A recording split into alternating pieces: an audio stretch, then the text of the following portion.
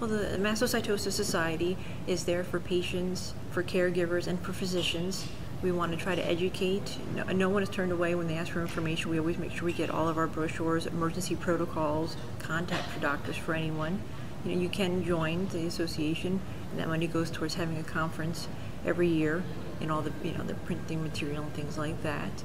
But we do have an annual conference, and the doctors from our medical advisory board will come, and they will answer questions there. And if we have other concerns, that's where they learn from us, that we try to bring it together as an organization and present, this is what we're finding from our patients is happening, and that information then the doctors take back and try to see if they can find another way to almost tweak the diagnosis or understand what's happening a little bit more. They're learning from us, and that's what we're trying to do.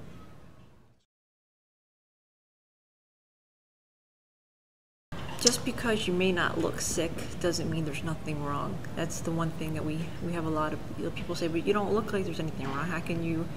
And they don't understand how difficult it is a trip to the grocery store where you try to walk down to the cold aisle, and going from a cold to a hot section, how will then trigger us.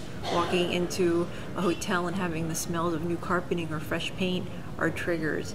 Going to family functions is difficult because you don't know what they're going to have for food, so when you try to eat, or they're doing different activities indoors or outdoors, they don't understand. So I just wish people would, and not just for this disease, but others as well, just sometimes take a step back and ask, well, if something's happening, what can we do to help?